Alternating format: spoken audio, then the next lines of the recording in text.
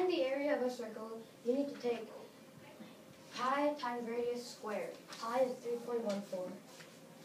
So in this problem, we got a radius of 5. So we gotta take 3.14 multiplied by 5 squared. So 5 squared is 25. So we have to take that and multiply it by 3.14.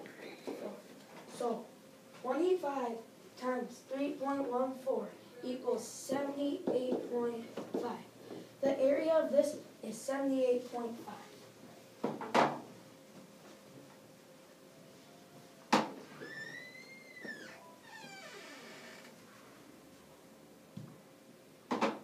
I will show you what happens if it gives you the diameter. If it gives you the diameter, which I would say is 15, you need to divide it by 2, which is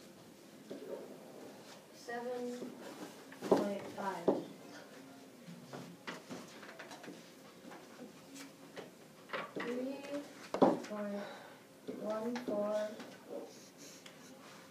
Times 7.5 squared.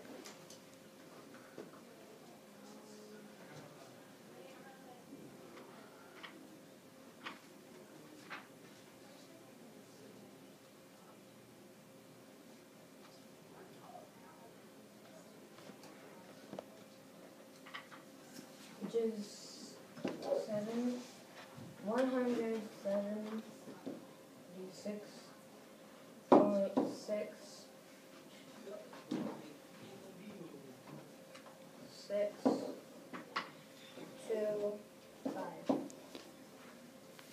Now we're going to do a demonstration if it gives you a semicircle. So to find the area of a semicircle, you take 3.14, which is pi, multiply it by the radius squared, and then you have to divide it by 2. So say the diameter is 16. So for 16, first, since it's the diameter, you have to do 16 divided by 2. That's 8. So 3.14 times 8 squared is, that's 296, and then we gotta divide it by 2, and that equals 148. That is the area of the semicircle. And we'll do one more problem with semicircles.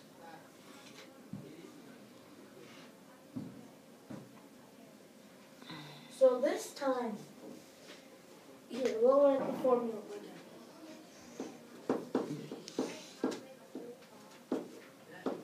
again. So this time, we'll say the diameter is 50. So 50 divided by 2 is 25. So you gotta take 3.14 times 25 squared divided by 2.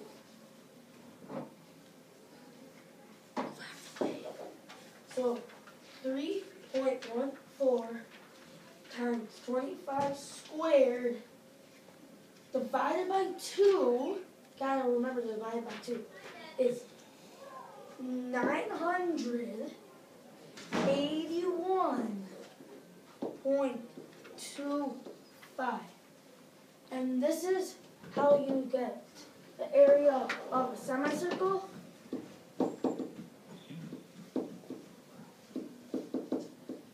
And this is a regular circle.